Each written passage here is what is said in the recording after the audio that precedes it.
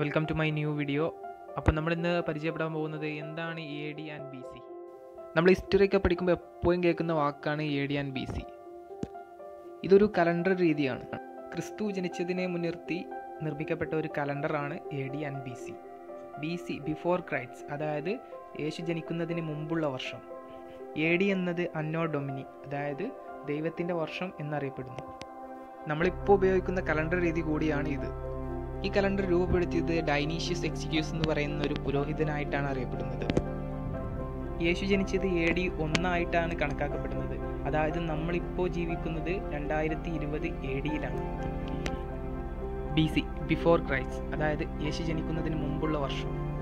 Chandragupta Mauryan BC 321 അധികാരത്തിൽ വന്നത് എന്ന് പറയുമ്പോൾ നമ്മൾ മനസ്സിലാക്കേണ്ടത് അദ്ദേഹം ക്രിസ്തു ജനിക്കുന്നതിന് മുമ്പ് 321 വർഷങ്ങൾക്ക് മുമ്പാണ് അധികാരത്തിൽ വന്നത് എന്ന് തന്നെയാണ്.